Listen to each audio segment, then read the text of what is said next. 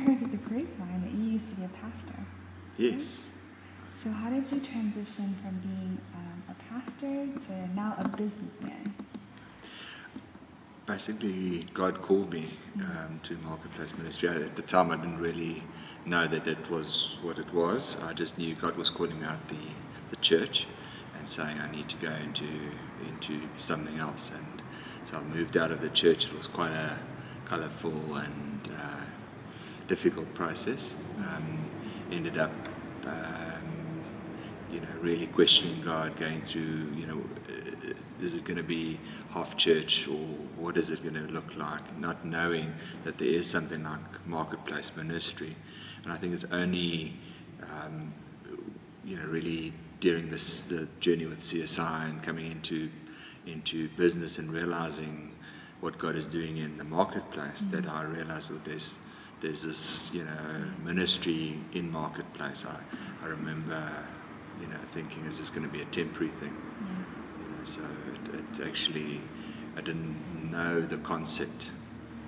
For me, there was church and God and business. The dichotomy. Very separate, yeah. So Alva, what was your reaction when Thiens said, I'm leaving ministry and I'm going into the business world? Initially I was quite shocked. I didn't realize that he had been feeling this way for quite a while. And what happened is we went into a home church kind of setup, and it was quite a tough time because especially financially it was very tough, and it was quite a change of mind in the ministry of the home church thing. It was so different to normal church, and everything that Thiens, I think, had tried, I don't want to say flopped, but everything that he knew would work in a normal church setup just kept on sort of flopping, and almost in a guidance kind of way, God saying, but I don't know if this is the right thing for you to be doing, so we had to re-look that. It was like a transition, that we had to go through, and it was, I see it now as the process between, coming out from the mainline church setup, going into this as a kind of a process of really coming out and understanding that God was calling me out the full-time pastor ministry thing, and calling me into the marketplace, and really saying to me very radically, you need to get out of there. And I'm saying, well, God, why? And and God's saying, no, get out. And now it's easy. Now you see, and you hindsight, and you understand that it was a calling. I can now understand that I'm called to the marketplace, and the ministry happens all the time. It's in the marketplace. I see God working, and it's now easy. But in that time, it was a total change, turning upside down on my world. I remember, I don't know if you remember the moment when when God told us to stop taking a tithe. God said to me, stop taking. No, I don't remember that. and said to us, stop taking money. God was actually a little bit more radical. He said to me at that time, you're nothing better than a drug dealer. And I said, God, I'm a pastor. How do you work that one out? And God said, no, you're nothing. You give people a fix on a Sunday. You charge them money, and they're dependent on you. And so I stopped taking money, and God required us to walk 7 months, have a walk of faith without any income. It was a bit longer. Was it the 7 months that I remember it as a 7-month period that we had to have a walk of faith, not prior to that. And it is in that 7 months that we had to trust God completely for any sort of income, and it was amazing how I was telling the story about this yesterday to the guys, that how at the end of the 7 months, remember God said give you the car away, which we kept to kind of offset our debt, and then coming to the end of that time, it was literally we were 3 months behind on everything. We were going to lose everything we had. I remember that the lowest point for me is buttering a piece of bread for my kids' school, and realizing this is the last, this is it. And that evening, God took us to a place where we walked in, and the guy simply said to us, "You're here for a purpose." And we looked, "What purpose is? How's it going?" We went, "Fine, it's all good." And he said, "Now, how's it really going?" Remember that? And Nati is his name, and he.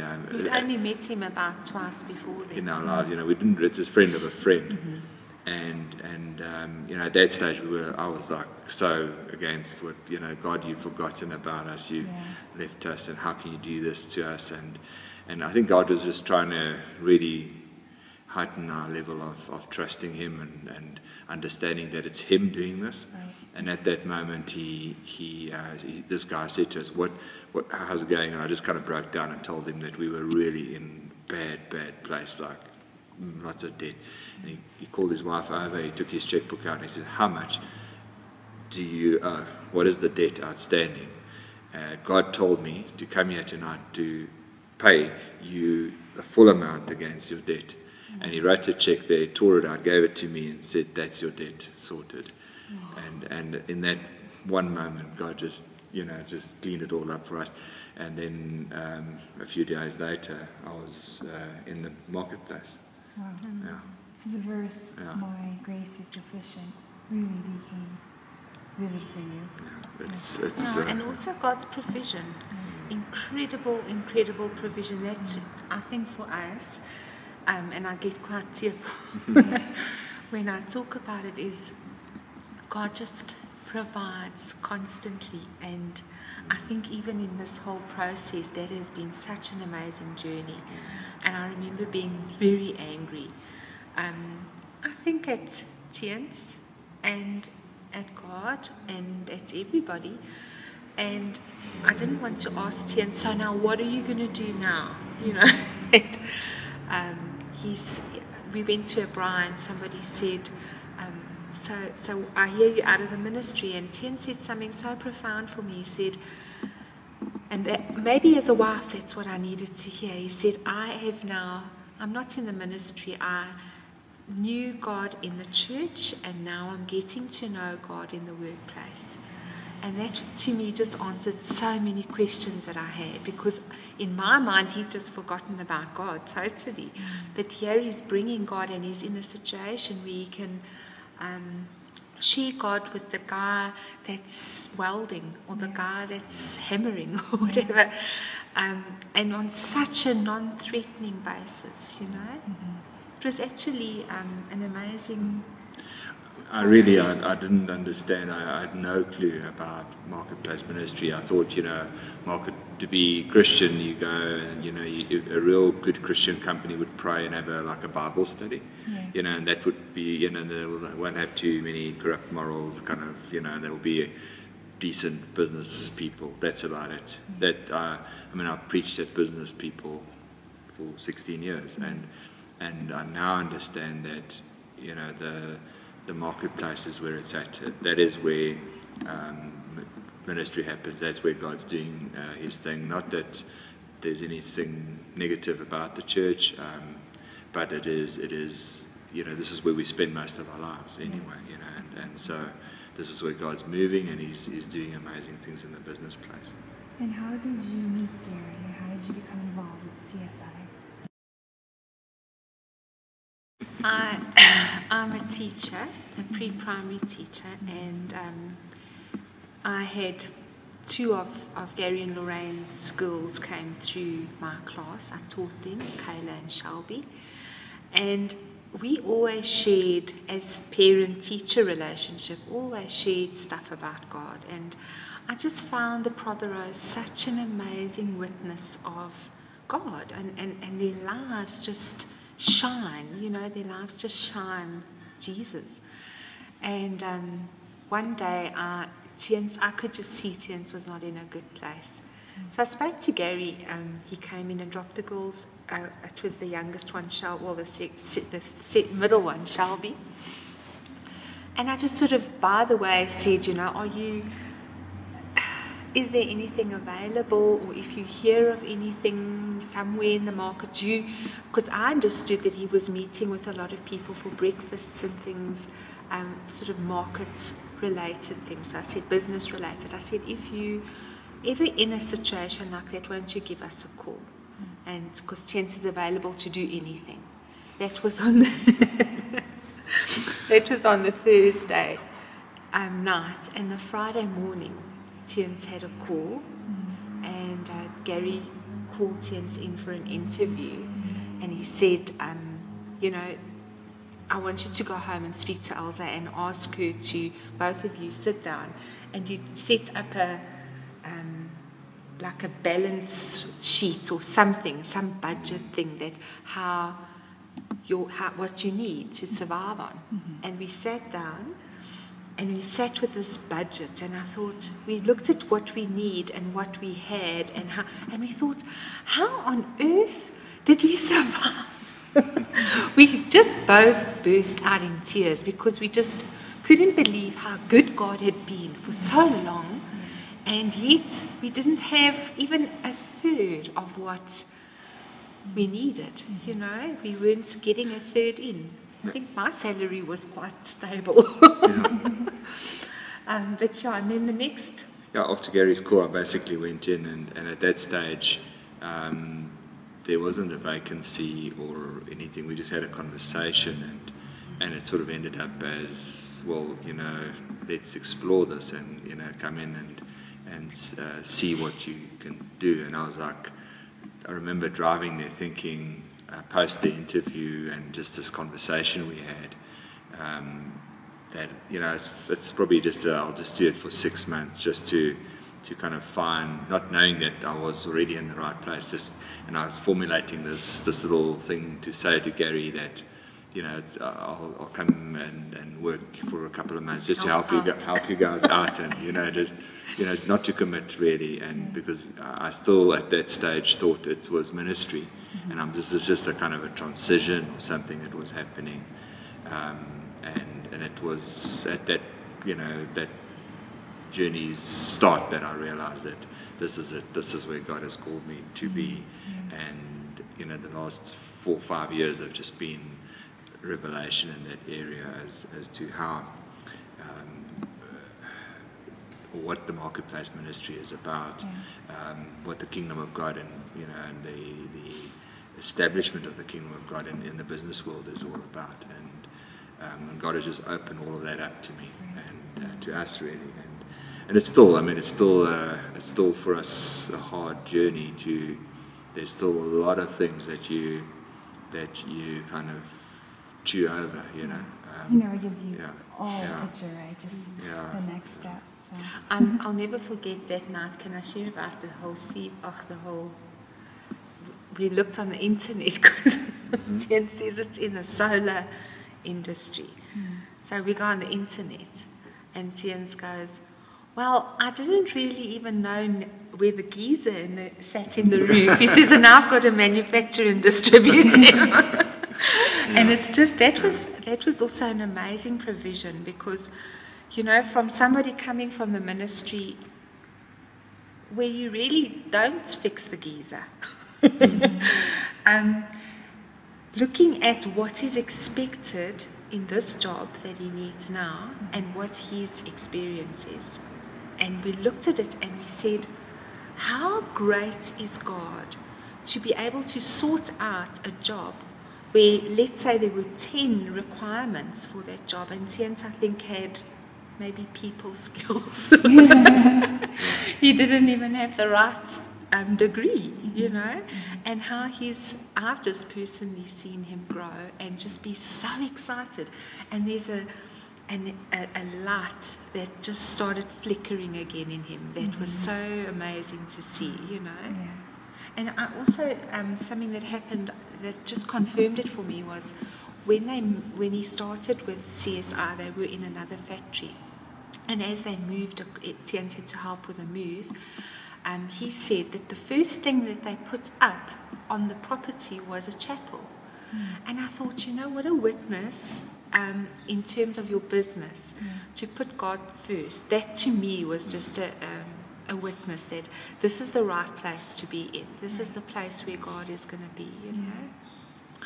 Yeah, I think the CSI journey has really been a journey that you know, we all have discovered what, and still discovering what, you know, marketplace ministry and kingdom business is about, because we at that stage, I think the idea was along the lines of you know, pray, have a, you know, Bible study, do a couple of, you know, Christian type of things at work, and call yourself a godly company.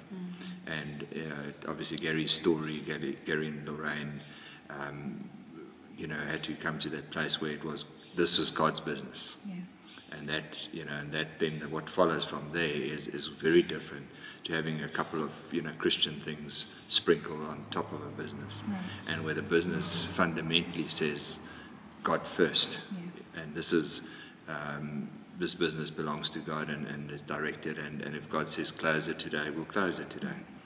And it's the unpacking of all of that, and understanding of that, and understanding that once that is true, if that is true, then what follows is all these kingdom things that we, you know, we read in Scripture, you know, and where God says it's righteousness, peace, and joy in the Holy Spirit.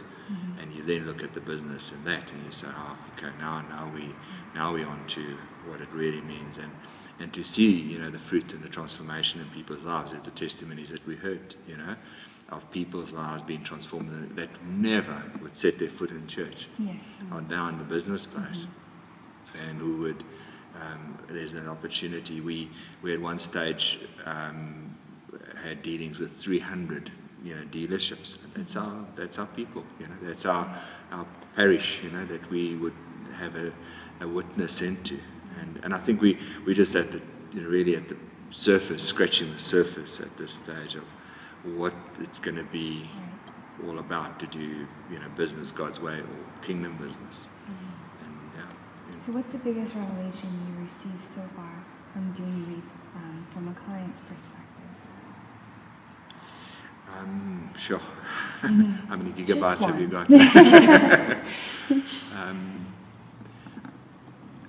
It's going to sound simplistic, but just the power of spending the time with God, repurposing, you know, saying simply, God, what do you want for this business? You know, it is one of the companies that I'm responsible for now in the CSI group is at its infancy, and it's so amazing to right now to be at that place to say, God, what is your purpose for this business? And God is revealing that. You know, we often a good friend and a kind of colleague of mine always says, you know, don't ask God you know, to bless the work that you're doing, but do the work that God is blessing. You know, so in other words, find God's purpose for the business first, and then the rest follows, where we often do what we want to do and then say, oh God, just bless us, you know, bless our business, bless our decisions, bless the things. And so the most significant thing is that for me, saying, God, what do you want for this business? And then the rest kind of follows suit, you know. Yeah, that's amazing. Thank you. And is there anything else that you want to add about this week? You want to share? Personal testimony, miracle? I think for me it's been just so good to see just Thiens' reaction. I haven't been involved here because of work, but just to see how excited he is, and that to me as a wife, you know, because I see myself in a supportive role, it's just good to know that where he's at and how excited he is about the business. And it's I think all of our desires are to be in God's will. Why would you want to move out of God's will if it's such a perfect will to be in? You know, so I think the more we can move towards that, the better. Beautiful. Well, I pray that God would bless, everything that you touch tremendously.